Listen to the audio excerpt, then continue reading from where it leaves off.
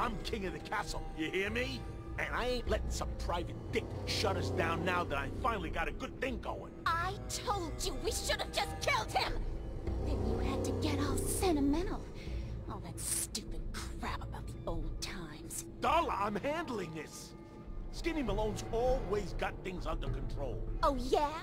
Then what's this guy doing here, huh? Valentine must have brought him here to rub us all out? Skinny's no good for you, Darla. You put a bullet in him, and I just might let you go. Wow. You're a bad boy, ain't you? Sorry, babe. But this is the end for us. And for you. You double-crossing Maul. Teach me to fall for a great set of legs. Skinny's wrong. Think he's lighter or heavier with all those holes? And the bullets probably add a few ounces. Good night, sweet prince.